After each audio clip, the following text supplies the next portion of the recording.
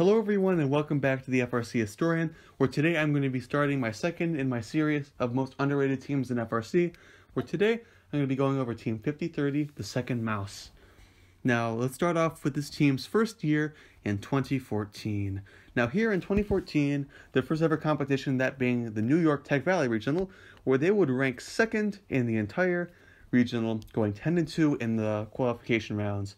Where here, as ranked second, they would receive the highest rookie seed award for being in this rank, where they go on to pick teams 340 and 1708. Where here, they would actually go 0-2 in the playoff matches. However, for their first ever competition, not only being on an alliance, but also captaining a very high-ranking one, is very respectable, and along with some very high scores all over, and a very low margin in their first match between them and the other alliance, they had a very respectable first competition ever for the rookie year. Now, because of this, they went on to move to the Archimedes division in the championship, this being a very respectable feat, as they did win the very coveted Rookie All-Star Award at the regional. Now here, they would go on to become ranked 78th with a record of 3-7. They were able to put up some very respectable scores and be an active part of the matches they were in with their alliance partners in the qualification matches. However, they were not selected by an alliance, but yet merely being at the World Championship is a very impressive feat, especially as a rookie team. Now we're going to move on to their 2015 season. Now 2015 was their sophomore season, and they started off at the same place, this being the New York Tech Valley Regional. Now at the New York Tech Valley Regional this year, they would go on to be ranked 7th with an average qualification match score of 85.75. The rankings being different in 2015, as you all should know.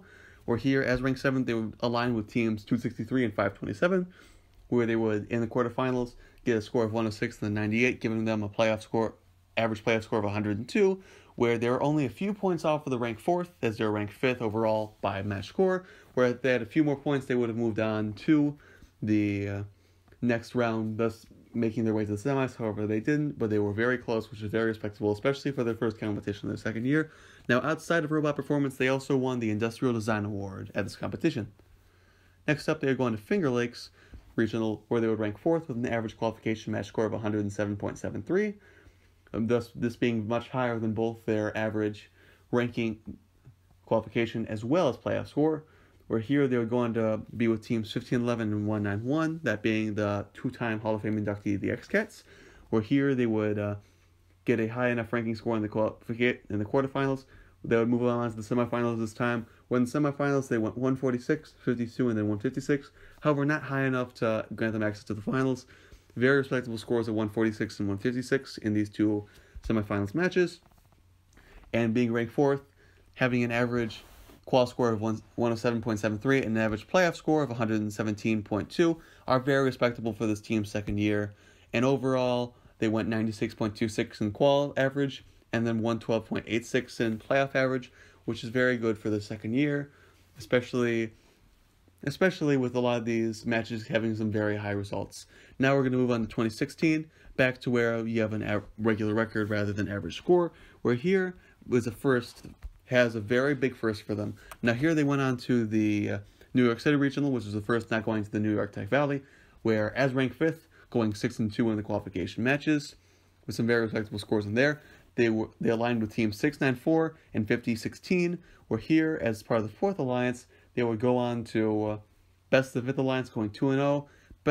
Then they would go on to win the next 4, going 6-0 in the playoffs, winning this regional in the finals against 578, 3419, and 3017, where here they would become the New York City Regional Champions, which is a very impressive feat, going 12-2 overall, only losing 2 matches in this competition. Now, this would qualify them for the World Championship. However, they went on to the Finger Lakes after this. Finger Lakes Regional, they ranked 24th, going 6-4. However, not being selected by an alliance here. Although one of their students was honored with the very high honor of the first Dean's List Finalist Award, this being Aiden Uvani. Next, they would go on to the World Championship, where they would rank 57th, better than the first year, going 4-6. And although not being selected by an alliance, merely being at the championship is a very impressive feat, as well as being an active part of some of these very high scores they are able to accomplish.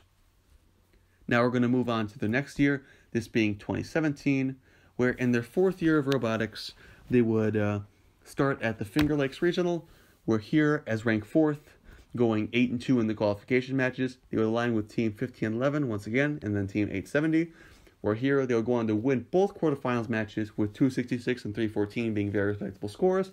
Then they go on to the semifinals, where they would be bested by 271, 1507, and 340. However, going 2-2 in the playoffs, making the semis in their first competition being a very impressive feat, as well as being a captain of the Fourth Alliance. Making their way to the semis was very impressive, as well as with one of their students, this time being Jason Martino, being credited with a very impressive First Teams List Finalist award.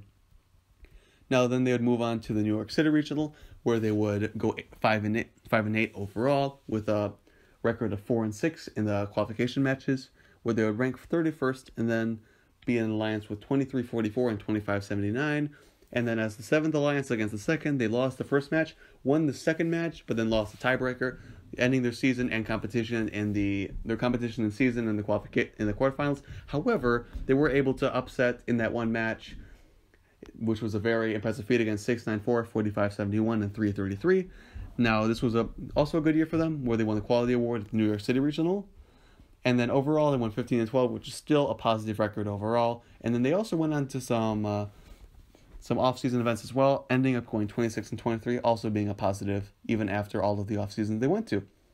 Now let's go to 2018, this being arguably their best season overall, where they started off at the inaugural Central New York Regional. When I say that, it's because this was the first ever time that they had a Central New York Regional in Utica, New York, where they ranked 34th after all of their qualification matches. They ranked 34th, where they were picked by the alliance of 340 and 2791, another team I might cover another day, where here they went on to go 5-0 in the playoffs, after that being replaced by another team. However, they would go on to win this regional, being their first competition of the year, also a week one becoming regional winner, and then also winning the Greatest Professionalism Award sponsored by Johnson & Johnson.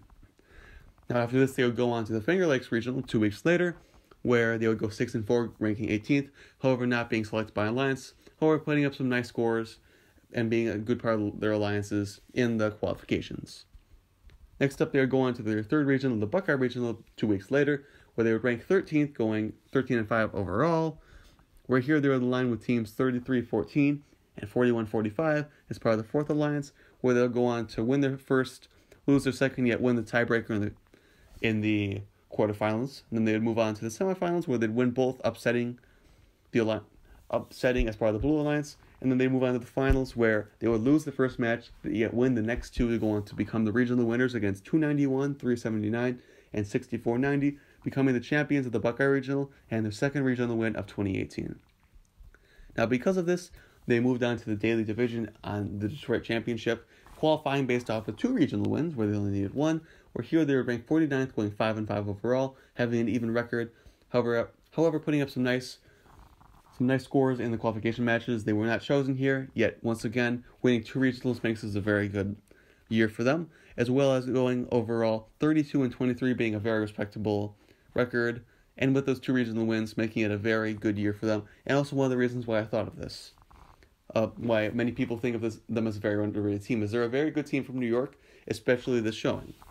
Now let's move on to the 2019 season, where in 2019, this most recent year, they started at the Central New York Regional, which became a Week 3 event this year, where they would go 8-9-1 overall, becoming ranked 20th, where they would align with Team 125 and 49-30, where as a Fourth Alliance, they would go on to beat the Fifth Alliance, and then go on to the semis, where they would lose to the number 1 Alliance, however going 2-2 in the playoffs, being a good performance here, and an overall score of 8-9-1, especially with some of their very good scores and qualifications being a good showing for here. Now going on to the Buckeye Regional, during the second regional, they would go 3-6, ranking 43, however not being chosen, however with some good scores here and there in the qualifications. Overall 2019, they did have a overall match score of 11-15-1, not being their best. However, they did go to Battle Cry 20, so they had another good off-season they went to. Overall, 2019 wasn't their best year, but it wasn't a bad year, especially with some of the great scores they were able to put up. Thank you all for watching. I wanted to cover this team today. It was one of the other ones that was in my forum, so please give me any ideas down in the comments below, or in the forum I'll be linking below. If you have any ideas, please let me know. This is something that I like to do, so please let me know anything you want me to do, and I will cover it at my earliest convenience. Thank you all for listening. This has been the FRC Historian.